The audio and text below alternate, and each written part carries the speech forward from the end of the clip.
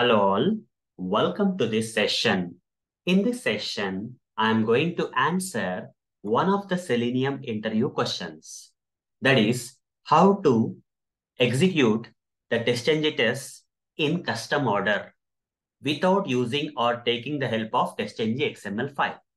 Let me answer. If you are not going to take the help of testng XML file, then still if you want to run the testng test or execute the testng test in a custom order or your own order, then how it is possible? In testng, we have an attribute known as priority attribute. Okay, using this attribute or by specifying this attribute beside this @test annotation, we can achieve this. Okay, let me practically demonstrate this for you. For that, I'll switch to this Eclipse IDE where we have this sample testng project. In this project, there is a class. Okay, inside this class, I'll create some tests. I'll create one test and remaining I'll copy paste just to save the time. Public void, I'll say sample1. Okay, and I'll copy this, just paste. I'll just name it to sample2. Or else I'll do one thing, I'll just write a print statement also.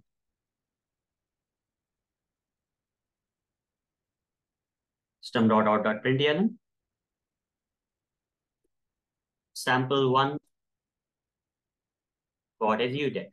Okay, done. Then now I'll copy paste and here I'll mark it as or rename it as sample2 here. This is sample2. And when it is run, here sample2 got executed will be printed. Now, similarly, I'll copy paste this one and change the name again to sample3. Now we have three test methods. These are normal methods. These are not even the test methods anyhow. Okay, we'll convert them soon into the test methods. So I'll write down @test annotation. So for the mouse, import this @test annotation from testng library. Import it from testng library. Similarly, add @test annotation here and also here. That's it. Now run it. Okay. So right click, run. Let's see in which order by default this multiple test methods inside this demo class are going to be run with the help of testng. Okay. Let's see the order, default order. Okay. After that, we are going to customize it anyhow. Let's see in which order they will be running.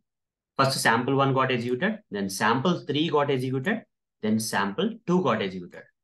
Okay, these are order by default, they are getting executed. So, but I want a custom order. Okay, I want the sample1 to be executed first. I'll say priority, or else we'll do one thing. Okay, we'll do one thing. I want sample1 is getting executed first by default. So I want it to be executed last. Priority is equal to 3.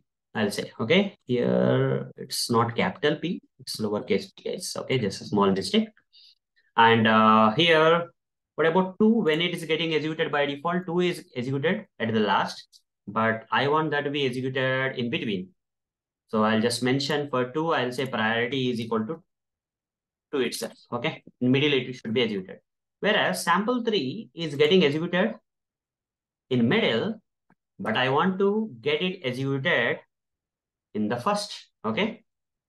The first position, okay? First sample3, then sample2, then sample1 I want, okay? Custom order I am saying. I'm talking about custom order. In whatever the order you want, then you can take it, done, okay? Yes, priority is equal to 1. So whatever the method, test method, which is specified with priority 1 will be executed first, then priority 2 will be executed second, and then priority 3 will be executed last. So we are customizing the order of the execution of the testng test. And here in this thing, I'm not touching any testng XML file for customizing this order. I'm simply using an attribute known as testng library attribute known as priority attribute to get this done. So first 3 will be executed, then 2 will be executed, then 1 will be executed. 3, 2, 1. Okay. So hope guys you got the answer for this question. So that's all for this session. Thank you. Bye-bye.